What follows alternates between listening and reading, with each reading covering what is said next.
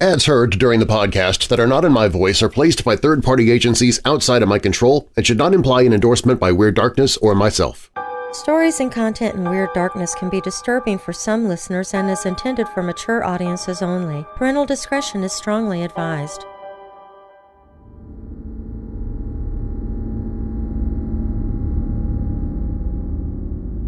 Tales of doppelgangers go back hundreds of years and are some of the most unnerving and disturbing unexplained encounters on record.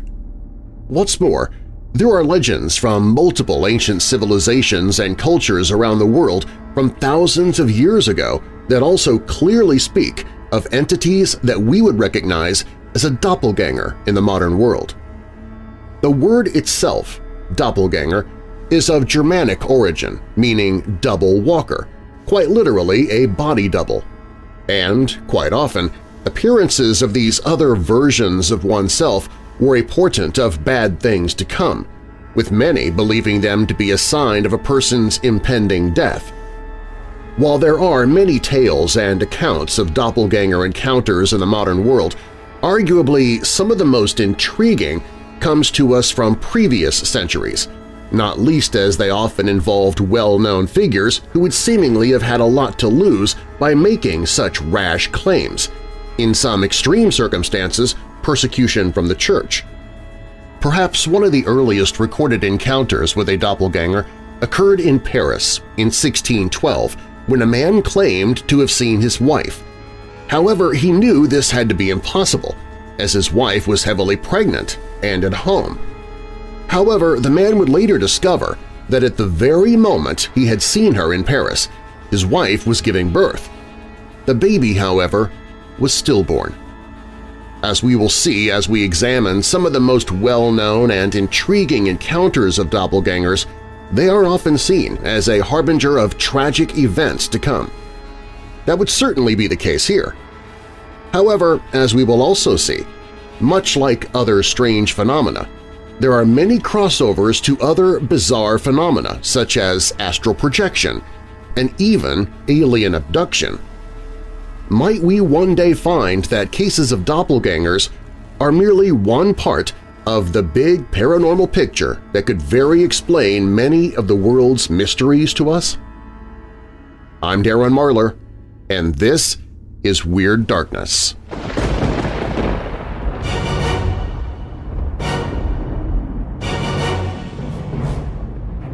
Welcome, Weirdos!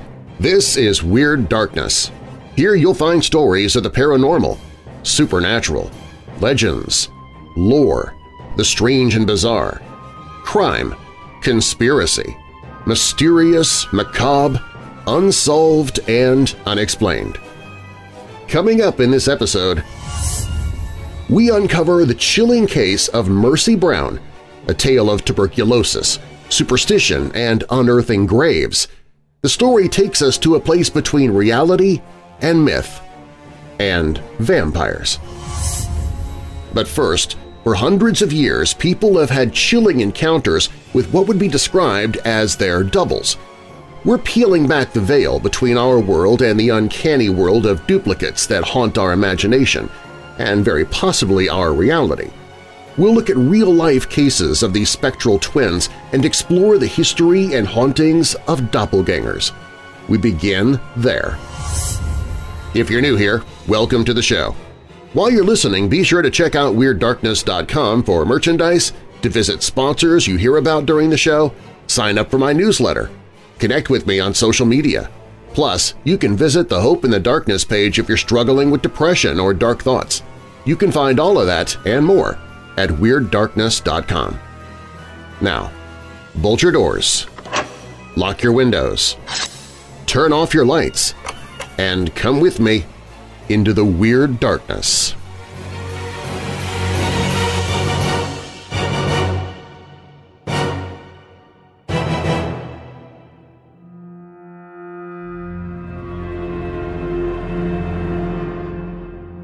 Perhaps the best place to start when we look at doppelgangers would be with one of the most famous people seemingly associated with them, the one-time President of the United States, Abraham Lincoln.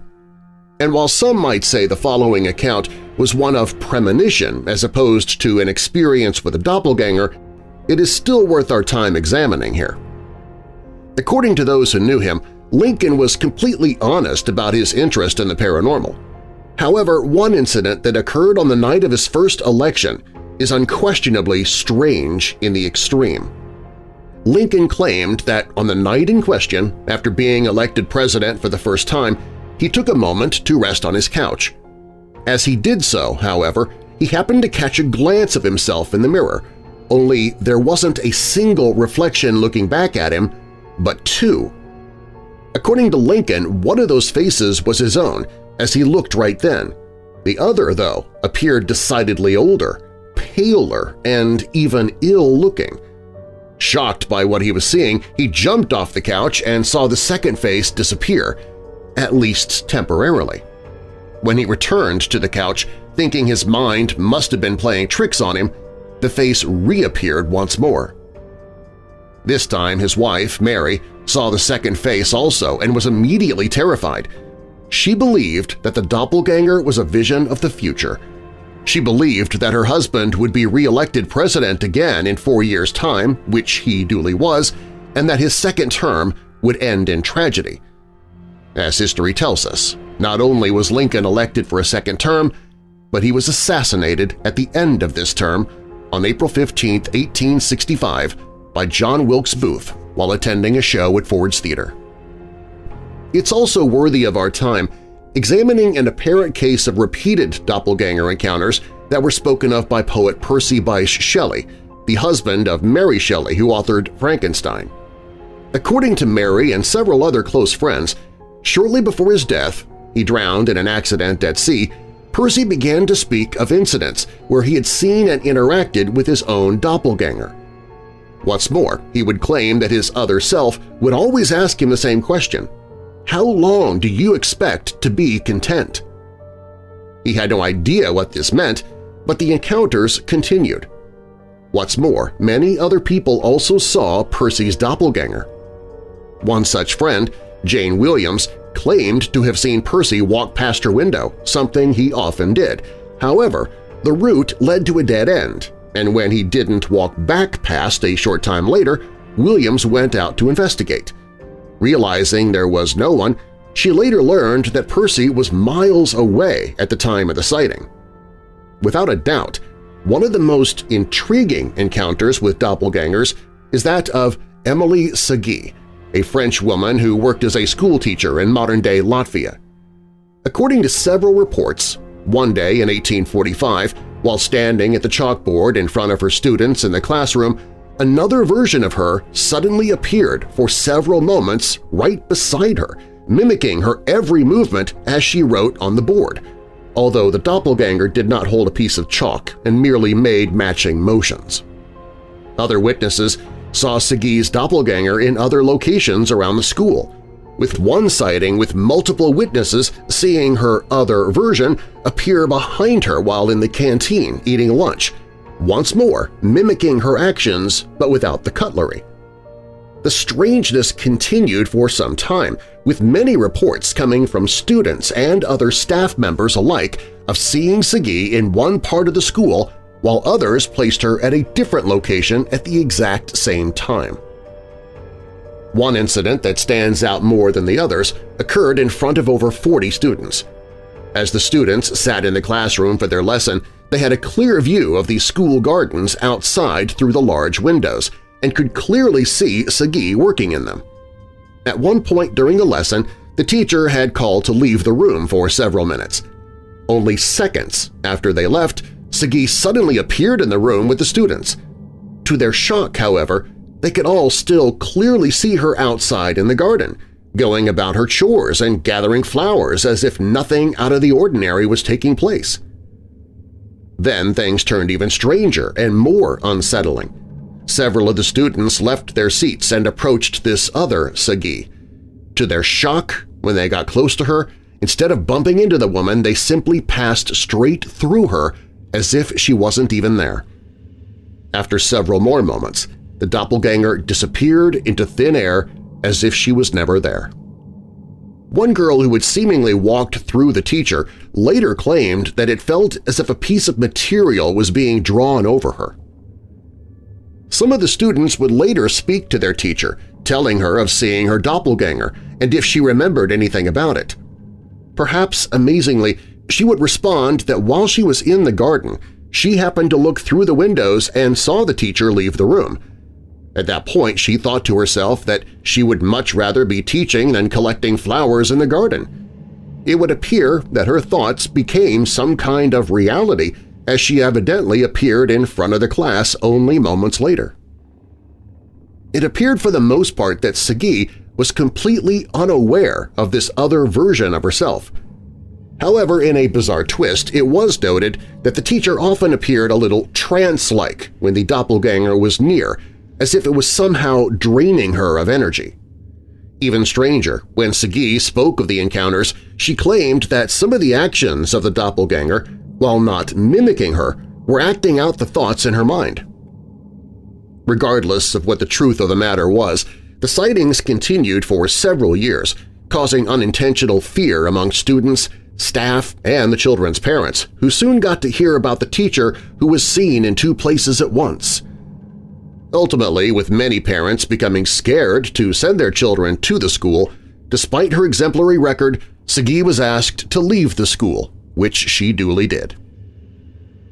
Just under half a century later, another bizarre doppelganger encounter unfolded. On the 22nd of June, 1893, Vice Admiral George Tyrone was on board the HMS Victoria, commanding naval exercises off the coast of Syria in the Mediterranean Sea, when he issued rather bizarre orders for the ships to turn toward each other. Following this, his ship crashed into the HMS Camperdown, which caused his own ship to sink beneath the waters. In total, 357 crew members lost their lives. It is claimed that Tyrone's final words before he went down with his vessel were, "It's all my fault." Rather bizarrely, however, at the same time as Tyrone was sinking with his ship, sending him on his way to a watery grave, his wife was at home in London, entertaining friends while her husband was away at sea. Needless to say, all were surprised to see Tyrone walk into the room and walk past them without uttering a word. He had, it was later stated, a solemn, sad look on his face, as if he was greatly troubled. He made his way to the other door in the room and opened it. However, before he could step through it, he simply vanished into thin air. Shortly after, Tyrone's wife was notified of her husband's death. When she questioned when this naval tragedy had occurred, she realized it was at the same time that she and her guests had seen her husband walk through the room at their home. Was this a case of a doppelganger? Or might it have been the recently departed spirit of Tyrone returning once more to his home before passing over to whatever awaited him on the other side? We might find that there's a closer connection between doppelganger appearances and the apparent ability to leave one's body than we might think. We'll return to this later.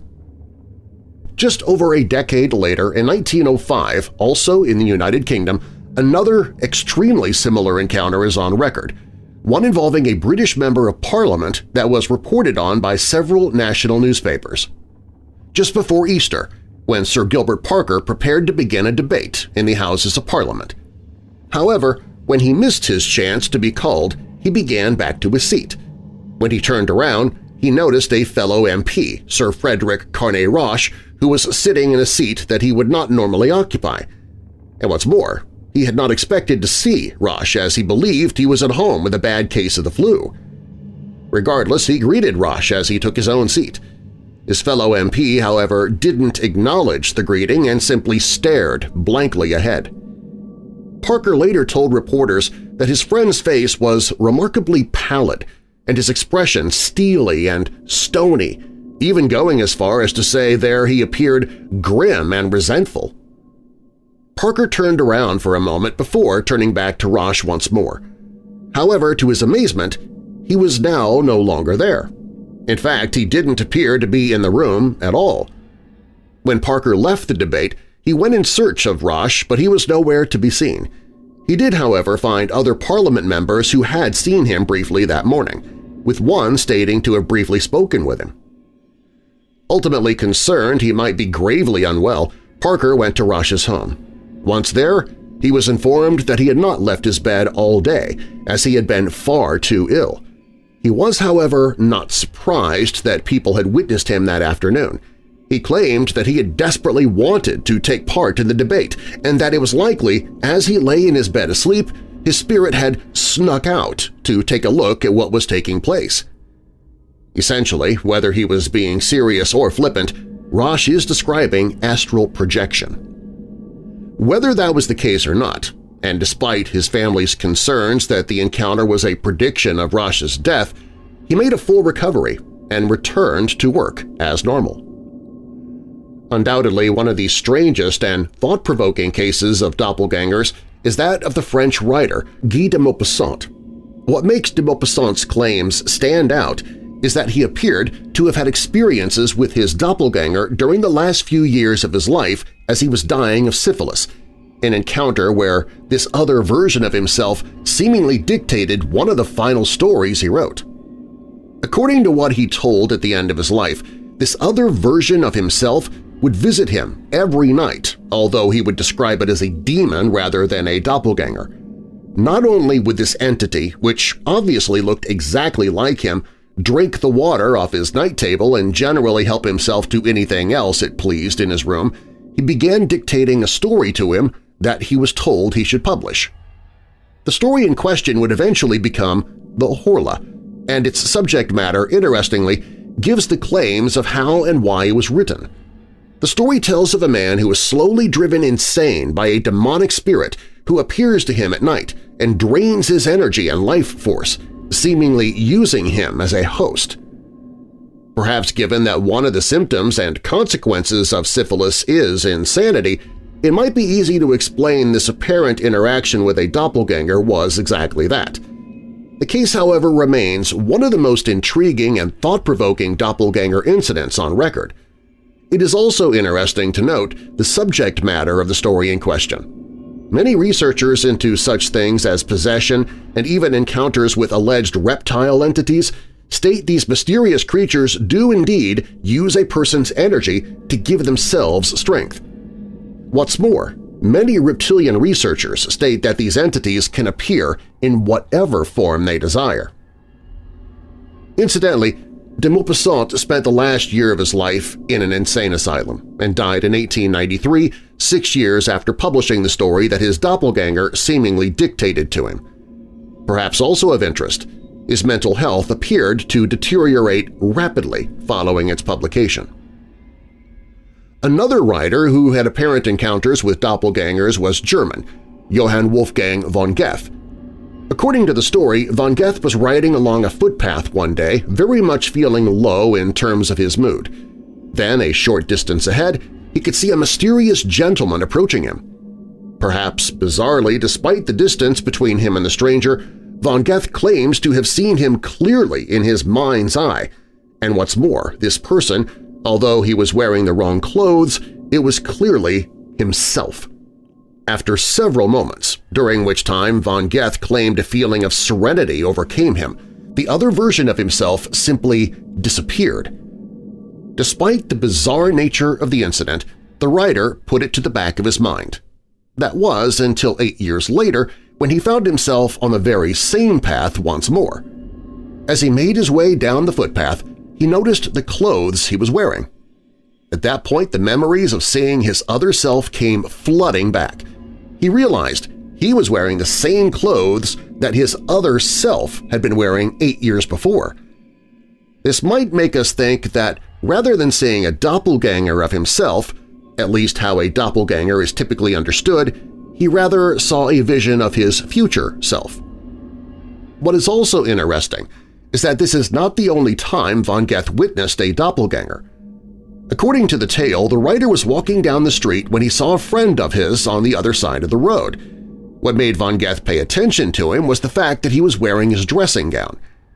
When von Goethe arrived home, still a little perplexed as to what he had seen, he was more than a little surprised to find the same friend sitting in his chair, wearing the same dressing gown he had seemingly been wearing on the street only moments ago.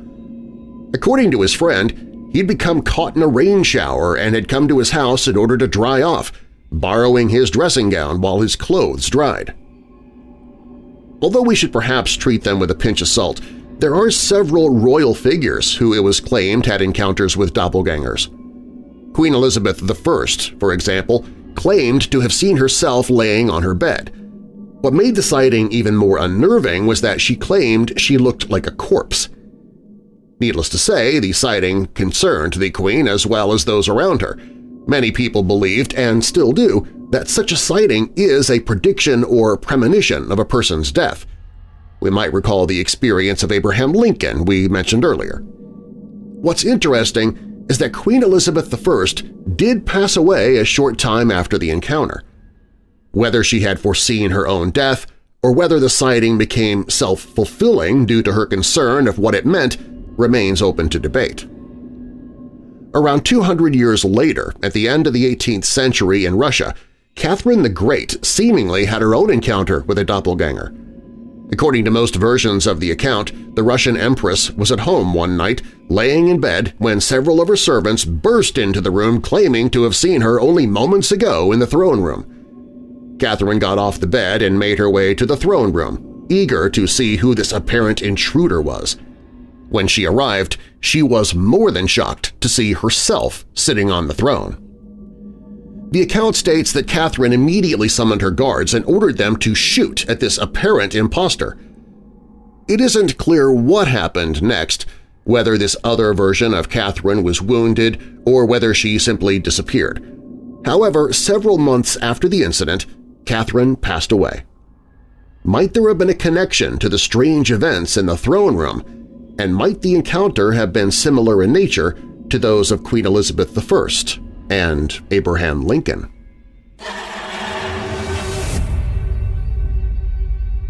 When Weird Darkness returns, our next doppelganger case will force us to examine whether there might be yet another dynamic to such encounters. Alien abduction.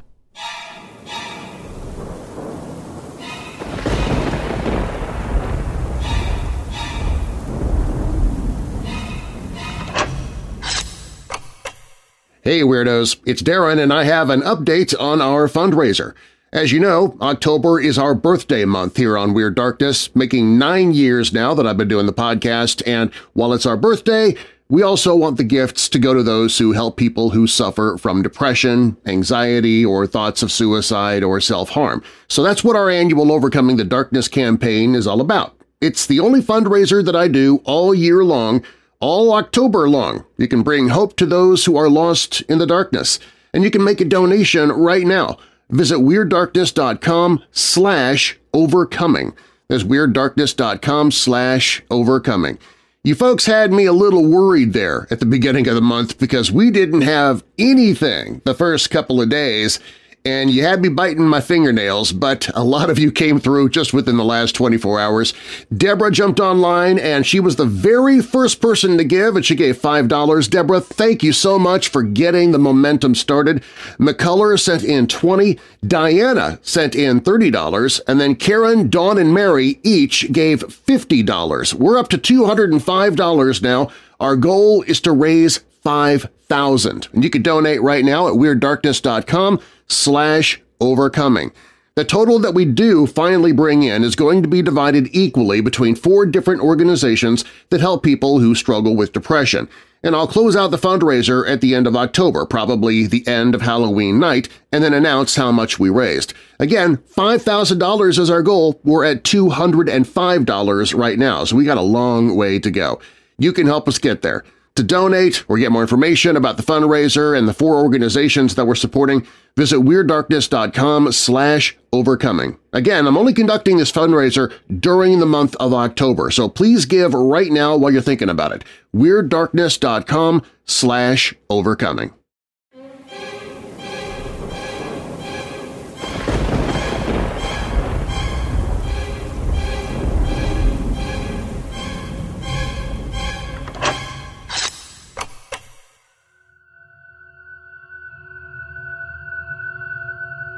One of the most thought-provoking cases of a potential doppelganger incident is that of Maria de Jesus de Agreda.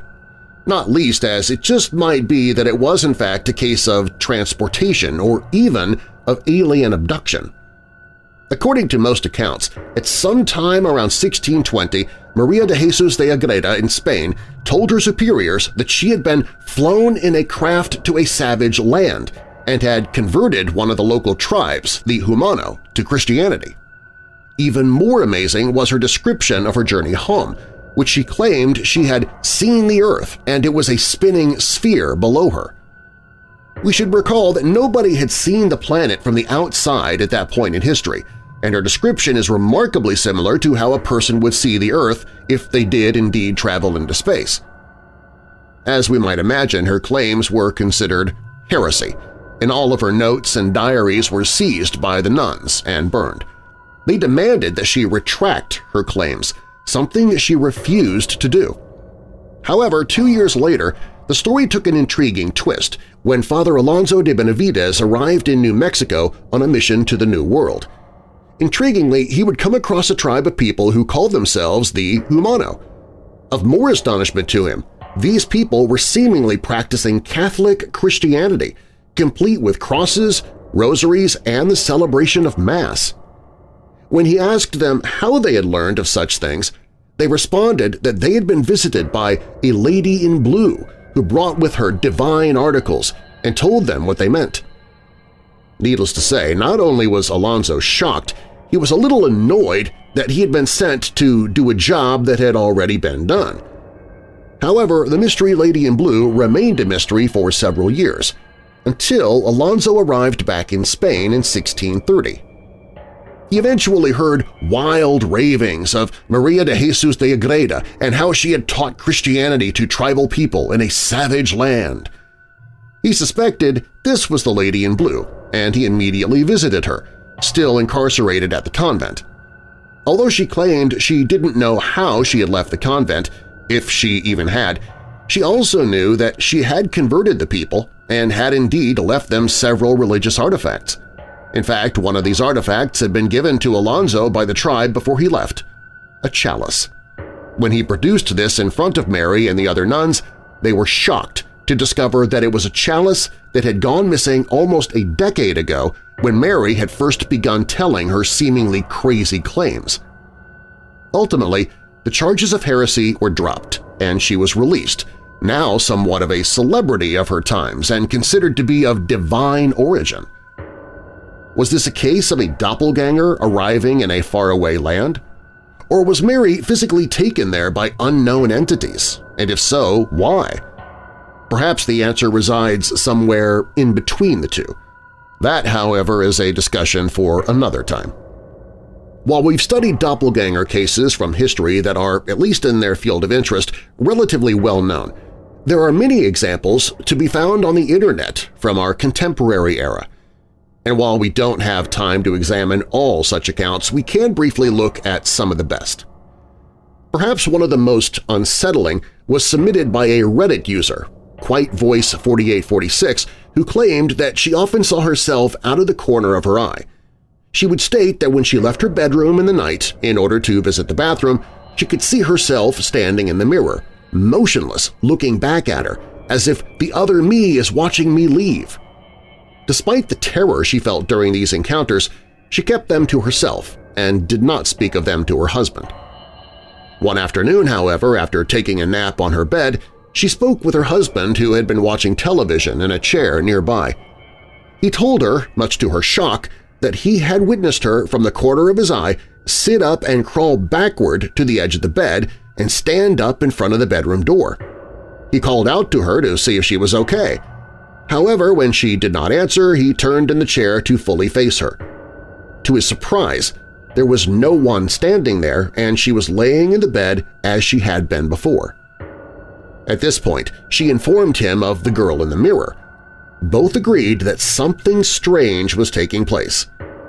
They would agree that they should not even speak about it, as doing so would likely give this other person more energy and strength.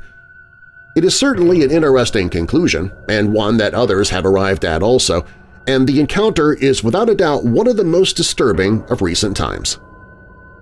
A similar encounter was uploaded by another user using the name Geobite. They claimed that one Sunday morning the witness was watching television with their brother when a knock came at the door of the apartment where they lived. The witness got up from the sofa and made their way to the window, which looked out at their door, and so consequently told them who was calling. When he saw it was his father, he immediately made his way to the door in order to answer it. However, before he could do so, his mother came rushing straight toward him, screaming to not open the door as he didn't know who it was. He informed her that it was their father, which caused his mother to hurry to the peephole and look through, a look of horror appearing on her face. She told the witness to go to his bedroom with his brother. Then his mother went to wake his father, who had been in bed the whole time. When he saw the person outside, he too became a little panic-stricken. He went to the door and called through the locked door, asking who was there. No answer came, to which their father offered he would call the police. Through the window, the witness and his brother could clearly see the man, who did indeed look exactly like their father, simply standing motionless in front of the door. By the time their father returned to the door with a metal bat and opened it, the figure simply disappeared. Without a doubt, one of the strangest and most unsettling modern-day doppelganger encounters came from Reddit user G4YF13R1, who claimed that one day when they were 9 years old and were at home from school as they were sick, were watching television in the family living room. Suddenly, without saying a word, the witness's mother simply leaned into the room and stared at her. She did so for several moments, remaining silent and unnerving the witness to say the least. Although the witness couldn't explain why, they just knew that this thing, while looking completely identical to her, was not their mother and was merely pretending to be so. They further recalled that it appeared as though it had never felt a single emotion in its life. Then things turned even stranger and even more disturbing. The witness recalled that the entity began beckoning to them, urging her to follow her. The witness remained where they were and instead began to talk to her, to see what response she would get. The other mother, though, simply ignored what her daughter was saying and continued beckoning her. At this point, the witness got up from where they were sitting and ran out of the room as fast as they could. They ran into the yard, calling out for help. A moment later, the witness's real mother came rushing over from where she had been working in the yard to see what the matter was. Perhaps not surprisingly, she dismissed her daughter's claims as a strange dream that she had not fully awoken from. However, the witness was not quite so sure. One further Reddit user, Shutterspook, claimed to have had 2 encounters with doppelgangers, both of which occurred at a fast food restaurant where the witness worked. They claimed that during one of their shifts, they and another staff member were asked to attend to and clean the restroom. However, before they could do so, the manager who had asked them to clean the restroom walked past them and into the restroom and locked the door. The 2 employees waited outside until their manager came out of the room, which she did after several minutes. She walked straight past the pair and around the corner. The witness chased after her in order to ask her a question, however, she seemingly vanished into thin air. When they discovered the manager in her office and told her of the strange encounter, she insisted that she had been in her office the entire time and had not left. On another occasion, the same witness was in the preparation area of the building with the same manager when one of the members of staff who was serving on the front counter suddenly entered the room. She walked past the pair without acknowledging them and went into the walk-in cooler. Thinking she was just going to cool off for a moment, the pair ignored her and went back to what they were doing. However, when she had not returned after several minutes, the manager asked the witness to go and check on her. To his astonishment, when he walked into the cooler, there was nobody inside, and given that there was no other way out, both he and his manager were at a loss as to what they had seen. As they were contemplating the incident, the girl in question walked into the prep area, this time saying hello to them before heading into the cooler. At this point, the manager admitted they were rethinking the witness's previous claims. What is perhaps interesting about this particular sighting is that it would appear that the location is the crucial factor as much as the person themselves. Perhaps this suggests a connection to portals or interdimensional gateways. Perhaps not surprisingly, and as we have touched on as we've gone through these most mysterious cases, there are many superstitions surrounding doppelgangers. For example, we've already mentioned several times that many people believed to see your doppelganger was a sign of your imminent death. And as we've seen, at least in some cases, this turned out to be very accurate. It is also said if someone else sees your doppelganger, it could be a sign that you are about to become gravely ill, although not necessarily fatally so. There are other myths and legends that revolve around your doppelganger being, quite literally, an evil twin who will attempt to influence your thoughts and actions through lies and mental manipulation. What's more, belief in this type of doppelganger goes back thousands of years. A similar train of thought is that a doppelganger is a version of yourself that has lived in the past.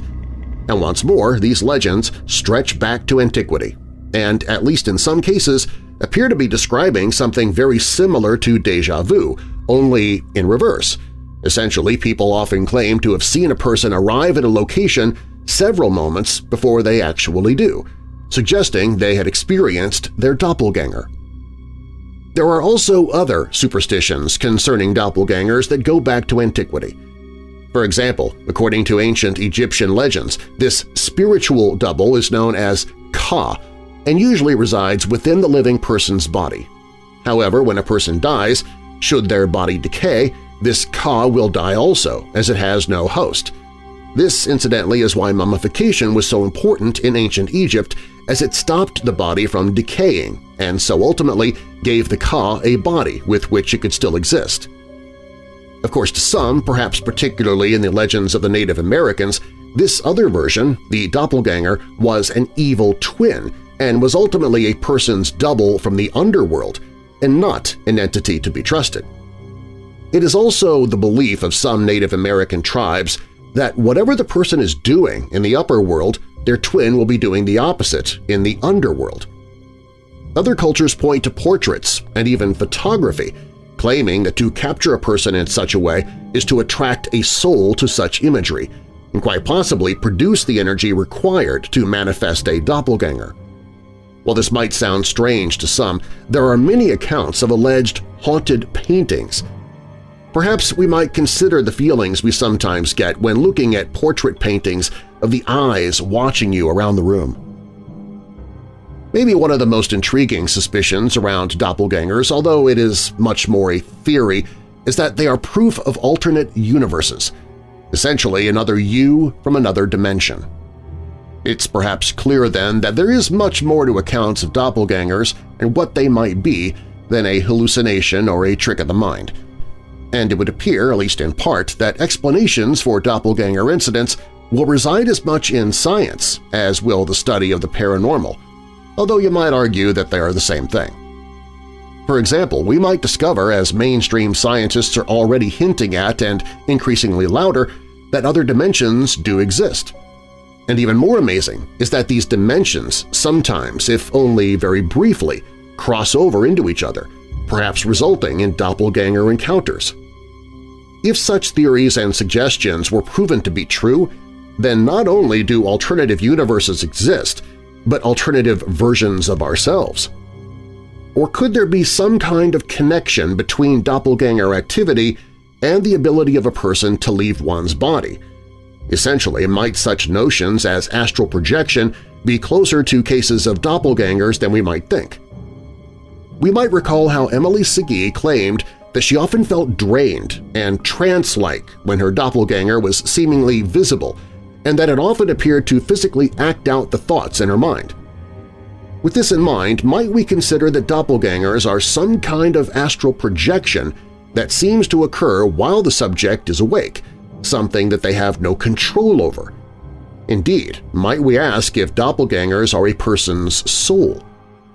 Indeed, while on the surface accounts of doppelgangers appear intriguing but largely not important, further study of such incidents could very well prove crucial to not only understanding the reality of our own universe, but of many other ones as well.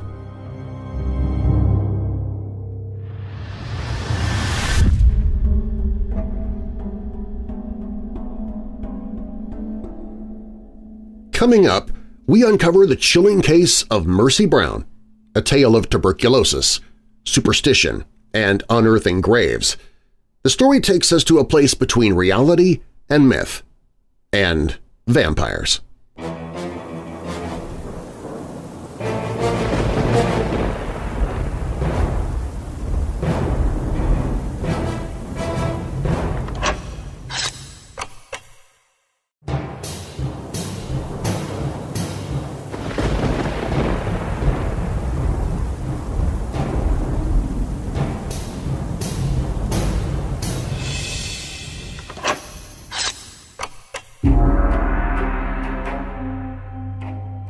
The case of Mercy Brown, referred to as the Mercy Brown Vampire Incident, is a tale of tragedy, superstition, and ritual.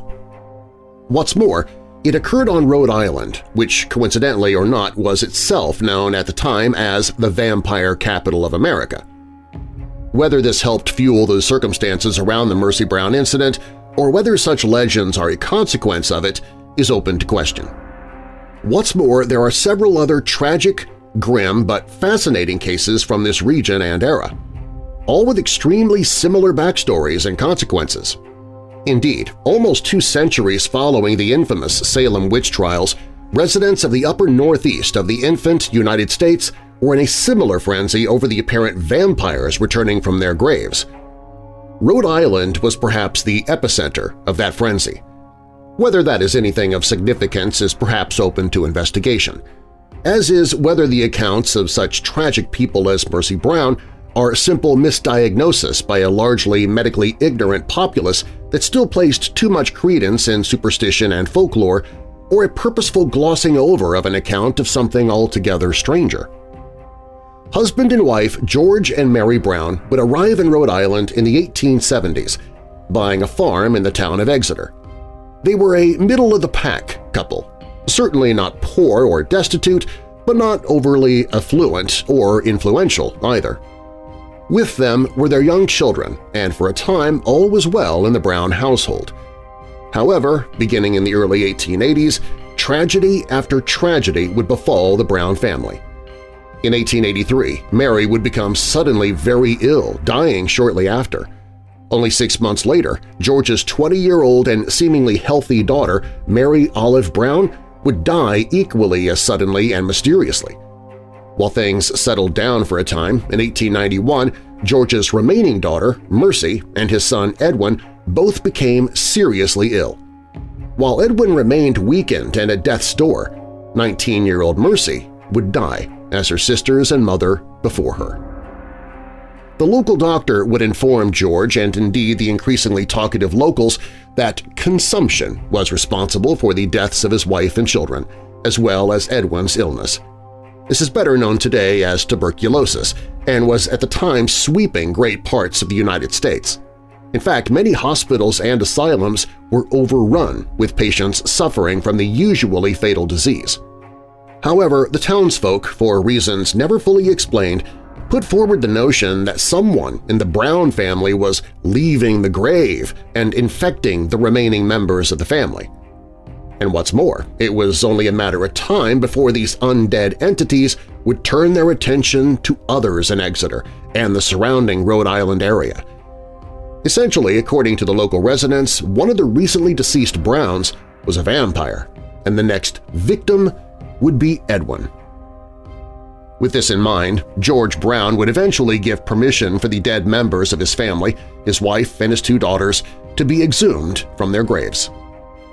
On the 17th of March, 1892, on a particularly cold afternoon in Chestnut Hill Cemetery in Exeter, in the presence of several residents, the local doctor, and a journalist from the local newspaper, the exhumation began. Upon investigating the graves of his wife Mary and his daughter of the same name, there was nothing untoward discovered. The doctor would confirm each to be in the state of decomposition that they should have been.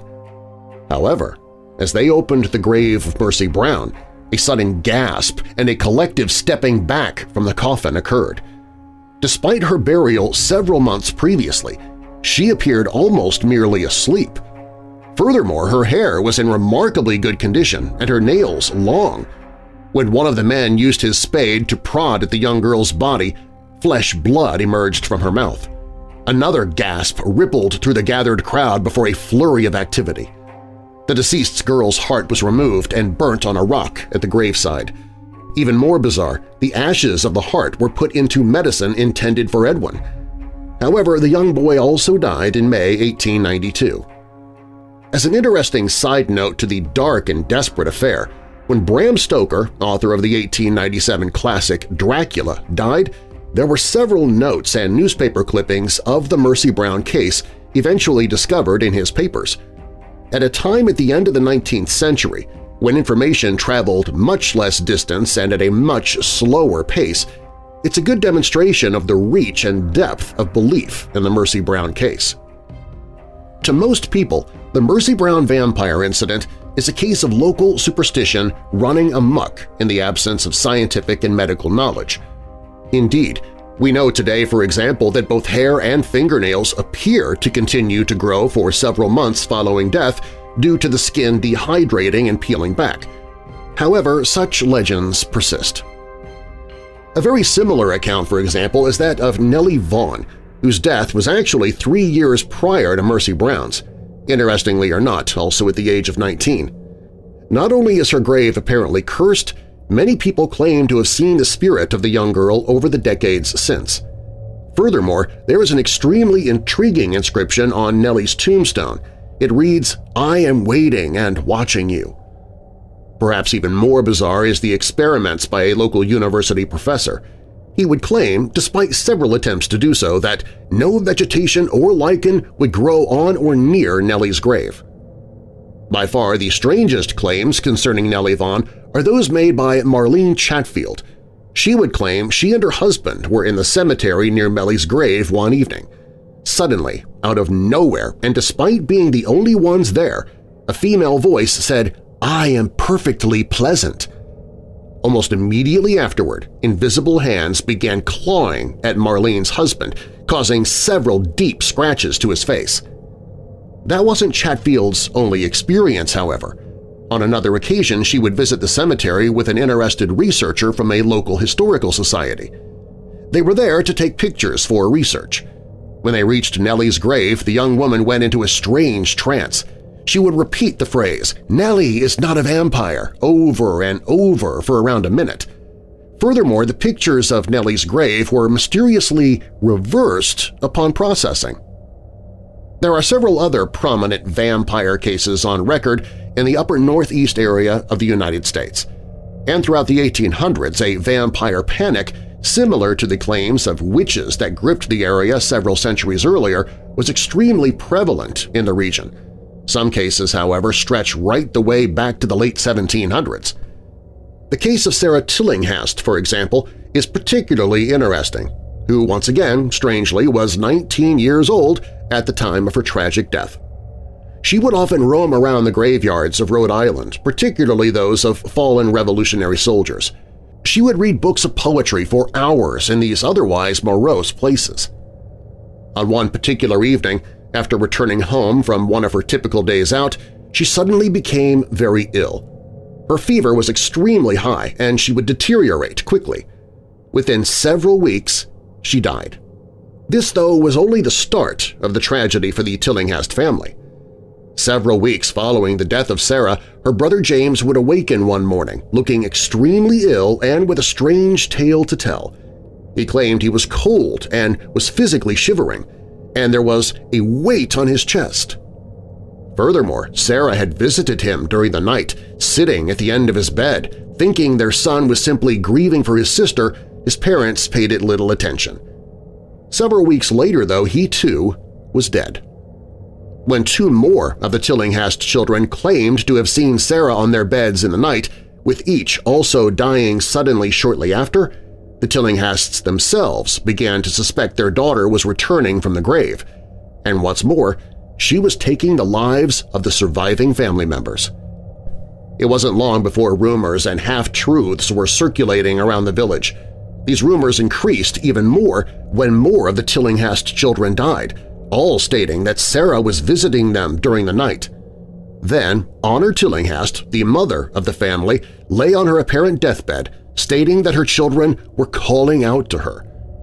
Shortly after, her husband, Snuffy Tillinghast, finally decided to address the bizarre situation head-on. He would go up to Sarah's grave with a farmhand, Caleb, with him for assistance early one morning. Shortly after arriving, they began to dig and pull up his daughter's casket. Then they opened the lid.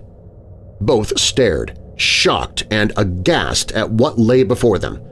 Despite her death being over 18 months previously, she looked as though she was still alive. There was absolutely no decomposition whatsoever. In a similar manner to the account of Mercy Brown, almost a century later, Snuff proceeded to cut out the heart of his daughter. According to the legend, when he did so, it gushed with blood.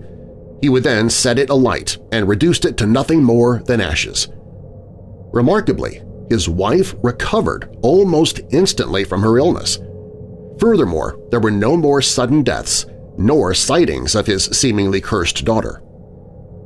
Tuberculosis is the most likely cause of death for the vampires of Rhode Island during the late 1700s and 1800s. The vampires' reach, though at times deadly, continues today, if indirectly. In September 2011, for example, 2 teenage girls would die in a car crash. They were journeying from a visit to the grave of Mercy Brown and ventured down a lonely road. The cause of the crash is unknown, other than the car swerved and then rolled over.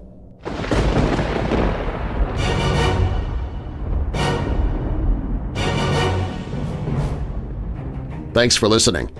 If you like the show, please share it with someone you know who loves the paranormal or strange stories, true crime, monsters, or unsolved mysteries like you do.